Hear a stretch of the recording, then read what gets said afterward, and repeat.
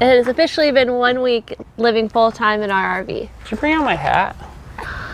I just did a killer intro and you just like ruined it because of your hat.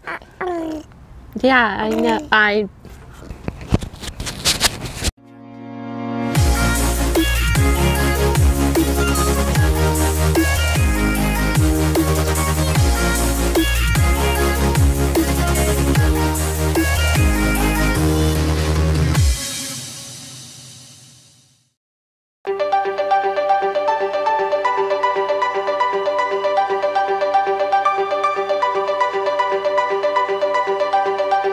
So we are at the 2019 Skagit Valley Fair.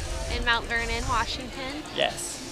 We just got here. It's ginormous. We got lucky we were able to find parking on the street so we don't have to pay for parking or walk too far. So that's true. Really nice. This fair is a lot bigger than we thought it was actually going to be.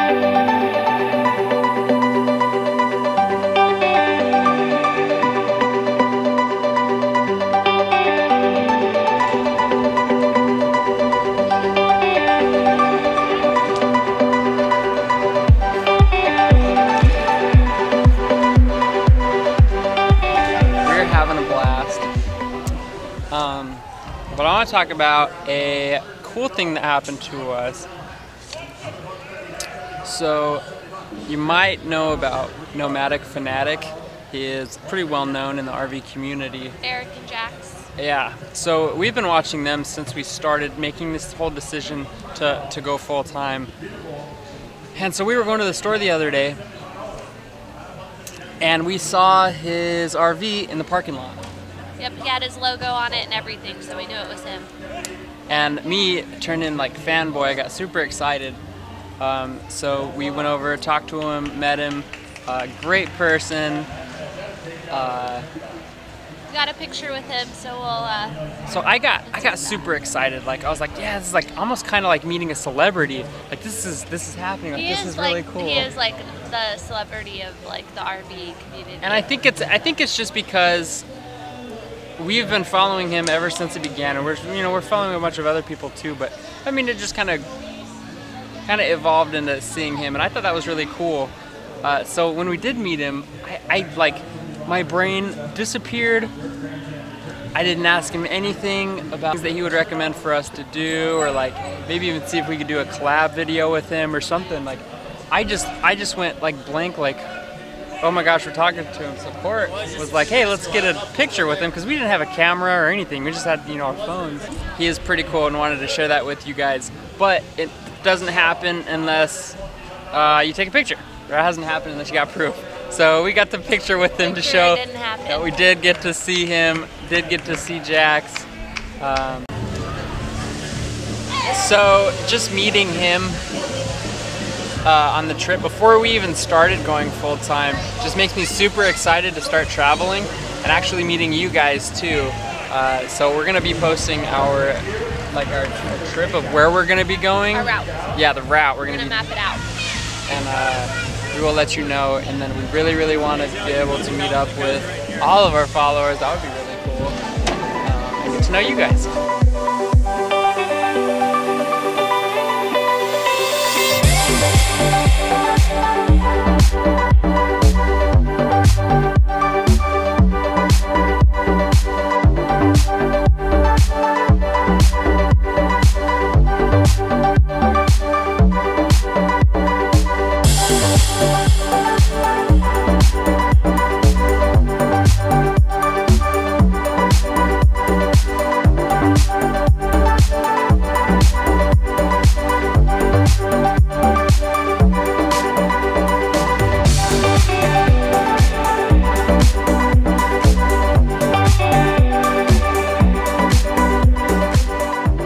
So it has officially been 1 week since we went full-time in our RV, and let me tell you, there has been a lot of probably ups and downs, but overall it's been amazing. Yeah, it's been a great week. So we just want to share with you guys some things that we've learned and just our experience so far. Definitely. Okay, so we are traveling with an infant. She is feeding right as we speak. It's been Pretty good. We have a little nook for her in the corner in the living room with the little wheelie cart. That's really cool. Super easy to roll around. Yep, and we also have a setup in our bedroom as well. So at nighttime, she just sleeps in there just to make it easier for those nighttime feedings and stuff like that. So overall, traveling with her has just been a breeze. It hasn't had any big different transitions at all.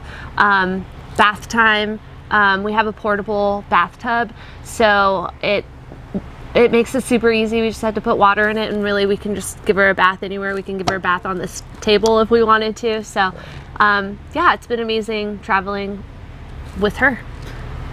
Yeah, nothing out of the ordinary as far as children go.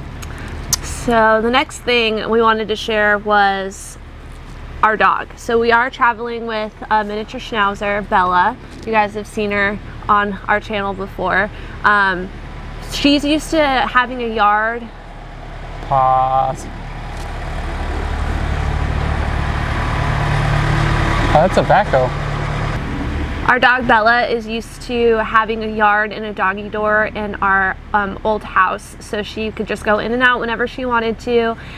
So that's been a huge transition for us, is having to get up and take her for a walk to go to the bathroom, and just be conscious about her schedule. So when I wake up, when I go to work, yeah, I will wake up and take her outside so that she could go to the restroom before I start my day, and then it's the same thing we do right before bed, you know, and then throughout the day. But this is something that was completely different for us because, like you said before, she kind of did whatever she wanted to. Exactly. And then the other thing as well, since we are in an RV park, they have the leash rule, so there are a lot of other dogs and people around us, and she's not very used to that either. So we're getting her trained not to always bark at every little thing, so that's been a transition as well. And actually the first day that we became full-time, she ran away. So if I wasn't running with Finley strapped to me, like trying to catch her, I would have videoed that. That would have been hilarious. But we ended up catching her. We ended up catching her, and we haven't had any issues since. But yeah, that definitely wasn't the best thing. He was at work, I was alone with the baby. It was just, yeah, it was a whole thing. But overall, just if you are gonna be going full-time with pets and you're used to having like the luxury of a doggy door, just know that it's gonna drastically change when you are on the road. So we've done a whole renovation, and you would think that, you know, we would have looked at the sink itself, but after we turned the faucet on for a while, Courtney found some leaking underneath for the little storage area, and we looked up in the sink and realized there's this leak, but you can only really see it if you push it up. And for people that don't know, like RVs, like you try and make them as light as possible. So this sink is plastic. It's crazy. It like breaks, and like it has melted spots from like water being too hot, all from the previous owner. Yeah. So we didn't think anything of it, but yeah. We had to, so I'm actually replacing that today. Yes. I'm putting a new sink in there, another plastic one because the metal one won't fit. Yes. Another thing too is we're in Washington State right now, so it's not like extremely hot or anything like that. We have like an amazing summer here. The weather's awesome. But in an RV, like it gets hot really fast. So we had to actually come outside to film this because it was so warm in there. It just drastically changes throughout the day. So being home all day, I have to like try and navigate like, okay, when do I turn the fan on, and when do I open this, and you know that, and should I turn the AC on? So that's just kind of been a trial and error thing as well. Just with having a dog and a baby, you have to make sure it's not too hot. But we did put these things in the window, and it seems to be helping a ton. I don't know if you want to talk about it. Take a picture. Yeah, pretty much you just put the stuff, it's like the Therma, I don't know, a lot of people put it in the windows. It's like what you put in your window of your car, like a sunshade? Yeah, it's like that, but it's thicker. It's not that, it's kind of completely different. But yeah, but it just adds some insulation as to keeping heat or the cool air in as well. We're gonna take that, and pretty much I've filtered it around each window, and then I bought some fabric, and I'm gonna sew fabric around it. That way it doesn't look like just a ugly mesh. Yeah. Yeah, it'll just look like up against the window. It'll be super nice, just like a dark brownish. Right now it's just helping with the sun. It's just where we're parked, it's just the sun is coming in where the couch is at, so it's just very hot during the day, especially in the afternoon. And then we are going to be traveling where it is like cooler in like the winter months as well, so that'll be even helpful then as for the heat. On the very first night we were moving in here, we got about half of the items we needed, and then the next morning we were going to go back to the previous house and then just bring the rest of it. Well, we did that, but I left a lot of the stuff in the bed of the truck. Because it was super late at night, so we were like, yeah, we let's checked go to bed. The temperature, or we checked the weather. Yeah, we checked the weather, and it said 10% chance of rain, so we're like, perfect, this is good to go. Well, that night we woke up to just immense amount of rainfall, so everything got soaked. The next morning we had to throw some stuff away just because it was too waterlogged. Yeah, I like woke up in the middle of the night because it was like so loud, and it was like, well, and plus, I mean, living in Washington, like it rains here all the time, so the fact that we even thought that there was a 10% chance, like, oh, we're fine. No. Okay, so this is the first time we've been in an RV park setting for a longer period of time, and just in here watching all the people come and go, that's really nice. Everybody here is super nice, even the guys that are just staying for a night.